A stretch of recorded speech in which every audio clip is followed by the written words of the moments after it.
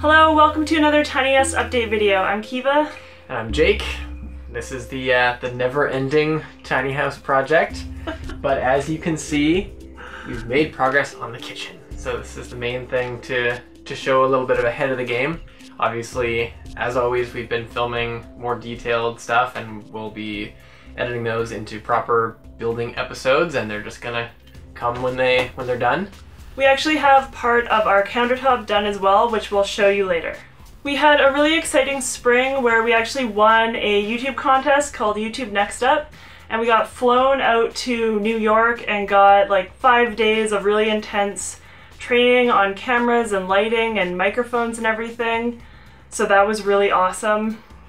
And we even got credit to put towards new gear, which may or may not be testing out right now.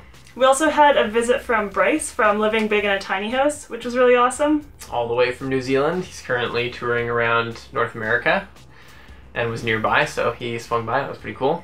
And Tiny House Expedition came for a visit, which was really fun, and they filmed some stuff for a really exciting upcoming project that they're working on. It'll be interesting to see how that turns out. We're not really used to being filmed by like another crew. We're looking at a tripod right now, so this is what we're used to. We seem to be always juggling kind of these side projects and like offshoot videos along with the building series that we started with. And you probably noticed if you've been following us that we did some tours, and we launched that cider box 3D model product that we had a video for. And then we got updates like this. But our next video, we have some leftover footage from the Tiny House Summit that we're sort of putting into little standalone videos. So people seem to really, well, you guys seem to really like that last one. I got a good response from it. So we have more of that footage. So let us know in the comments if you'd like to see some more of that next, or if you want us to work on a building episode, which will be probably about the nerd station, about like my whole computer setup.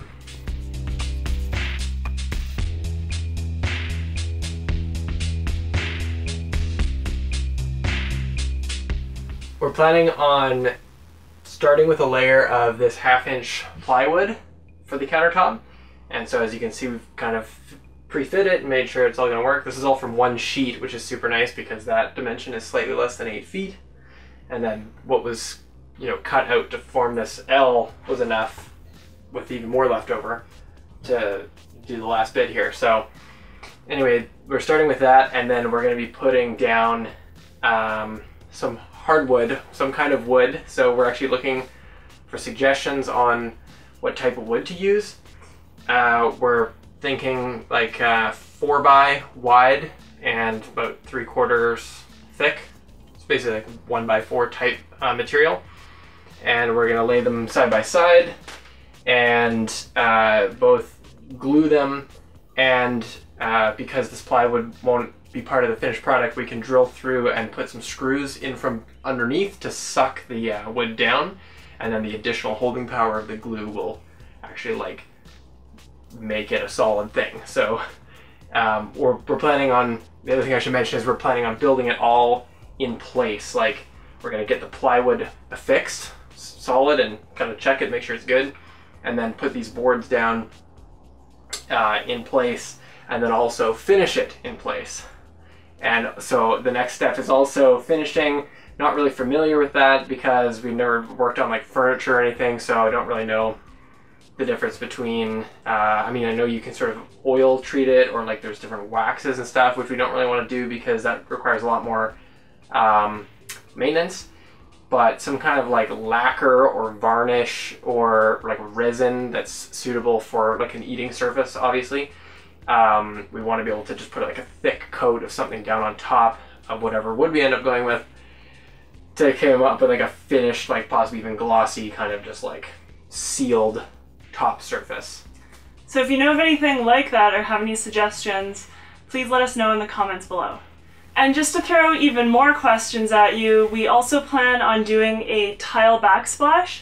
And as you can see, it's all wood that the tile would be going on. So I'm just wondering if I need to put any sort of backing on the wood before I put the tile on. And also, I'm wondering if there's any flexi grout because there's a chance the house will move a little bit after the tile is up. So if anyone has any experience with tiling or any tips, also please leave that in the comments below.